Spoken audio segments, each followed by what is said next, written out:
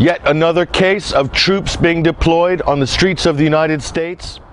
Recently, a local Infowars.com reporter in Hartford, Connecticut sent us this footage, where it looks as if troops are being deployed on the local neighborhood streets in Hartford. It's not yet to be determined which types of troops these are, but if this is the case, it would again be a direct violation of the Posse Comitatus Act, and yet another in a long list of violations by the local and federal government for using troops against the people of the United States. Take a look for yourself.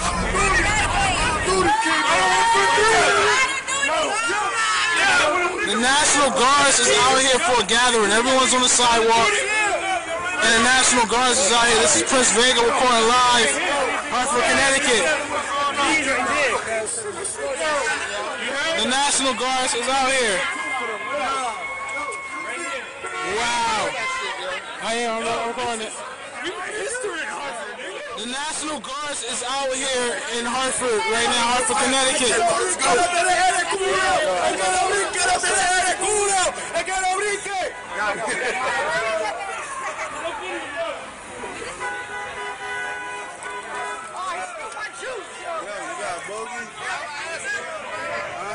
What's up, man? What's good? What's good? See ya.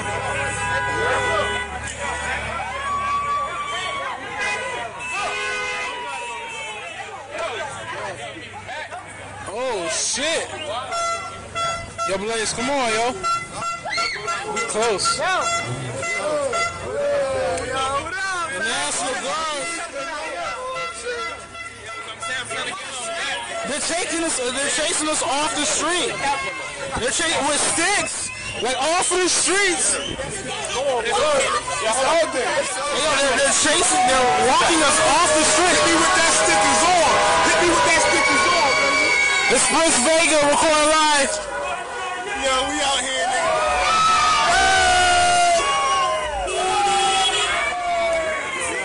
Good smoke. The nigga want to get his shit break. You know? Shit, that's what I'm trying to get the court back out. The greatest protection out here is the camera. The National Guards is out here right now. They didn't let us. There's so many of them right now.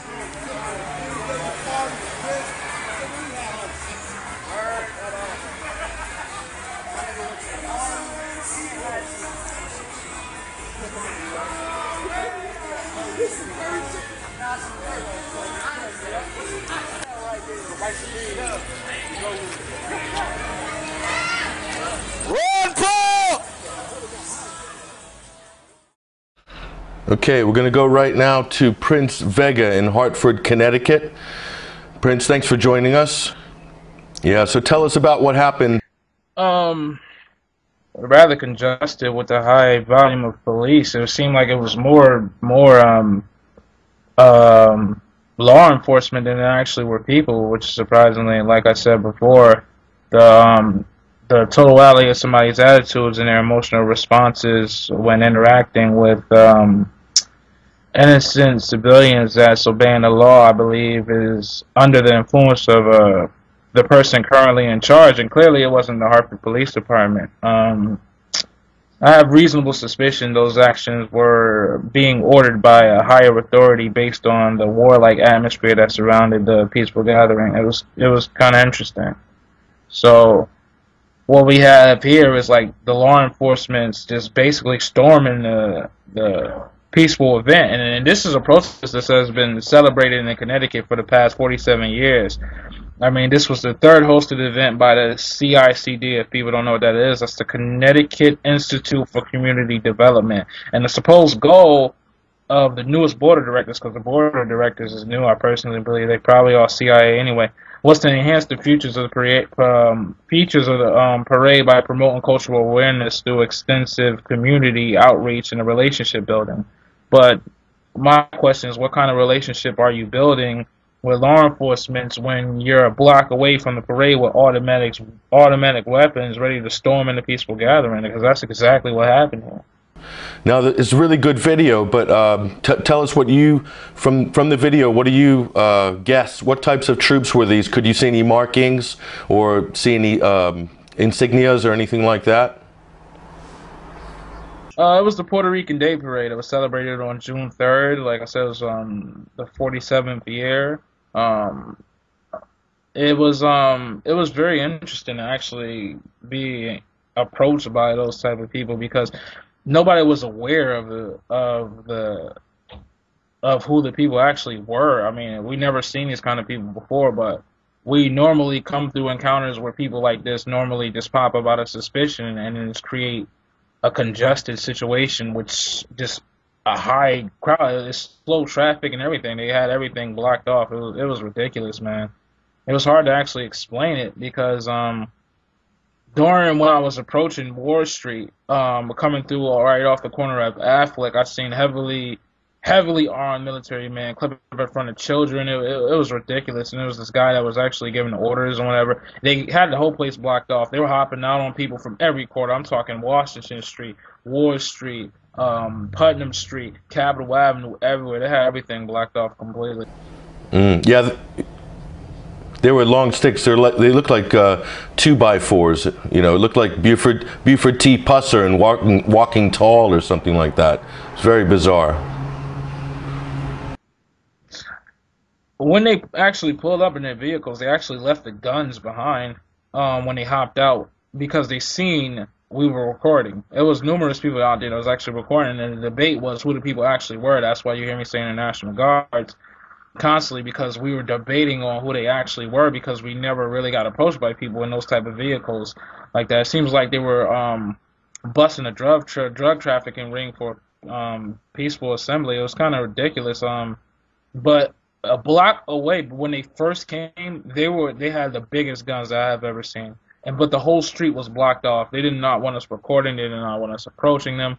But it was happening everywhere. I couldn't necessarily get a glimpse of any type of markings or anything, but the uniforms clearly identified that they were a higher authority and not the law enforcement for the Hartford, Connecticut. So, what were people's reactions? I saw you with quite a few people from this area, this neighborhood. Were they scared? Were they shocked? Was it something that made people angry? What were some of the reactions? I think it was more the level of fear was extremely high. Of course, there was a lot of very disappointed people and a couple depressed people who basically is used to being in altercations with the police department for whatever reasons, but normally in situations like this, I mean, it's completely typical. Like they frame people in Hartford, Connecticut all the time. It's We've reported in the past on urban warfare drills in multiple cities across the country. So a lot of times in these things they're doing using public events and public gatherings to do sort of wet runs or dry runs on urban warfare training using different sort of paramilitary groups. This looked like definitely dressed. So half of them looked like paramilitary. The other half looked like uniformed National Guard soldiers. So does it look like a mixed group of guys, thugs basically? I think it requires a lot more research to actually identify and actually analyze the situation and actually compare it with what I find by research to actually judge it. But they literally closed the parade down about 3 hours before it actually started. So I'm not actually sure what it probably was a drill when you actually think about it, because what other reason would they shut it down so early for? Could it be a reason that they are trying to exercise their power and trying to clear something ahead of schedule just to make sure that they can be able to do it in the near future when they declare martial law on the people, which is happening now? But then again, that's just in the thought, and I don't want to jump into a conspiracy supposition. I'd rather just judge it by research. And what I see from my eyes is that they were bullying kids. They were pouring out the water. They were throwing bottles at people. They were telling people get the F out of the road. They were cussing out at people. It was ridiculous, man. It was outrageous. It was actually a lot of people who were actually aggravated. I mean, they were aggravated because it happened so often in Hartford. Like, it was a lot of people that were aggravated. Like, a lot of people really wanted to get involved with a physical confrontation with law enforcement, because it happens so often in Hartford when no one's bothering them. It's ridiculous. I think the level of the police just exercising their authority for whatever reason in a fragile manner when they're supposed to be social and that type of job is ridiculous. I think it's out of control.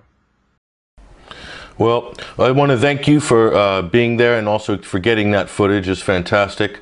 Thank you, Prince Vega, for joining us, and hopefully we're going to talk to you again soon. Thanks for having me. That's Prince Vega from Hartford, Connecticut, with film of paramilitary troops being deployed on the streets of a local neighborhood. This is Patrick Henningsen. Thank you very much. Infowars.com.